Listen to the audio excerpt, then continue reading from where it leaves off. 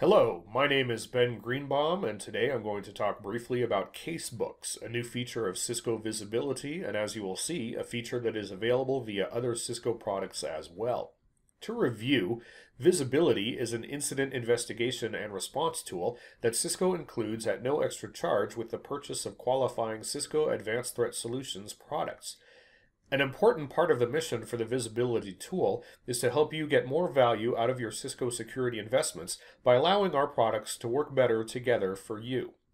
Part of how Visibility accomplishes that mission is by improving and increasing communications across the products by offering hub-like API aggregation features, and part is by reducing the time spent by users in copying and pasting between different integrations to do investigations, threat hunting, and response.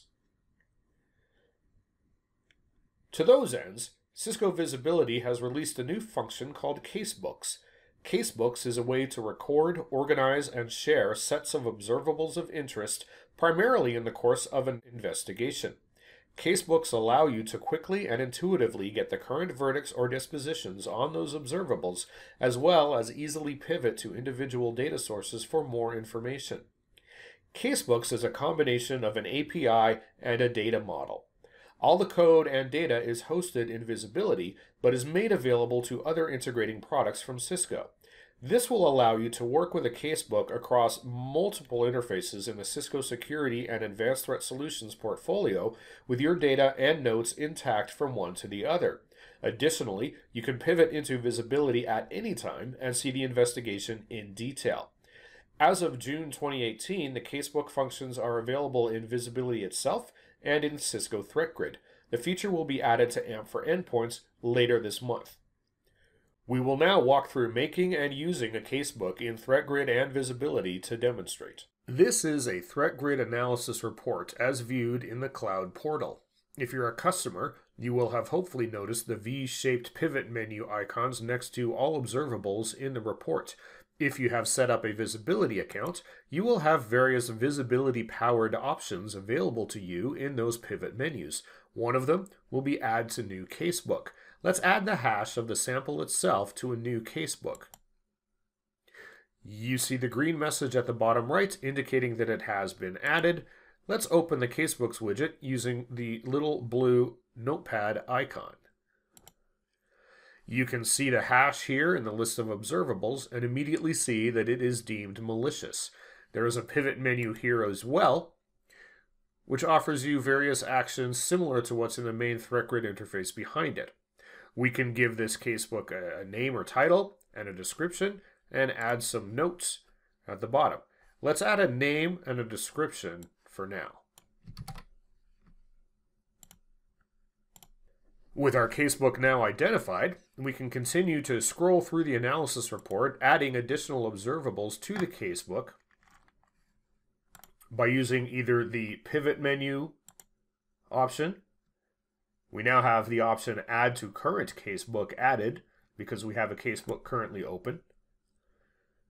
And you can see the disposition of it immediately appear in the casebook.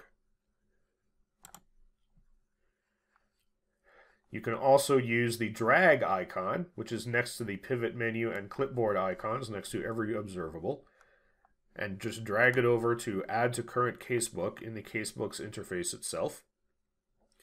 We can also add observables in from other sources just by pasting into the text field here if required.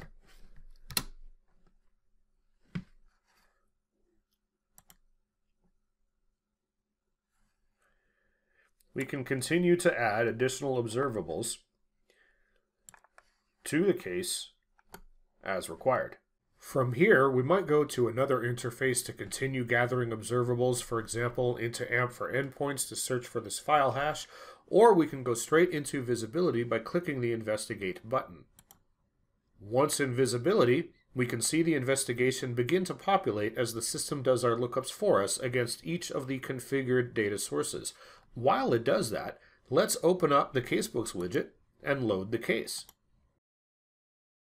This demonstrates that we have access to all the same information across the integrated portfolio products. Now that the investigation has completed, we see that all of our observables have been researched across our modules. We have our 5 observables here in the visibility investigation, and the 5 observables that we loaded into visibility from the casebook listed here. So right now we have casebooks functionality in visibility and in threat grid. Very soon, perhaps by the time you're watching this, we will have casebooks functionality in AMP for Endpoints as well. We're going to continue this expansion. More and more Cisco products are going to have access to the Casebook API and are going to make use of that access to include casebooks in their own interfaces. And in this way, your investigations can follow you across a unified Cisco security architecture. This is the most recent way in which Cisco Visibility is bringing the Cisco security portfolio together to help you protect your environment more efficiently. Thank you very much.